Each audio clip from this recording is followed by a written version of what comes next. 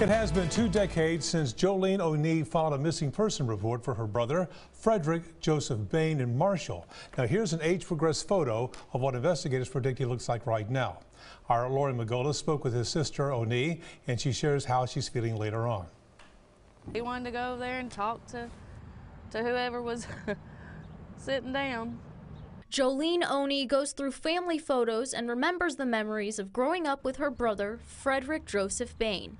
To most, he was known as Little Joe.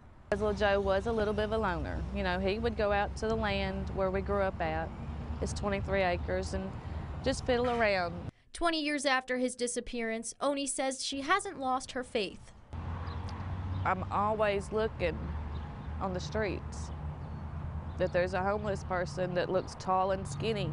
Boehm went missing from Marshall on January 25th, 2001. Apparently he got a phone call late at night, like around midnight.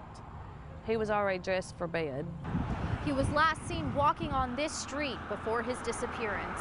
And since that Thursday night 20 years ago, O'Neill says she still has hope she'll find some answers. I felt like if I leave Marshall, I wouldn't be here to be right there, you know, to find out where it's at.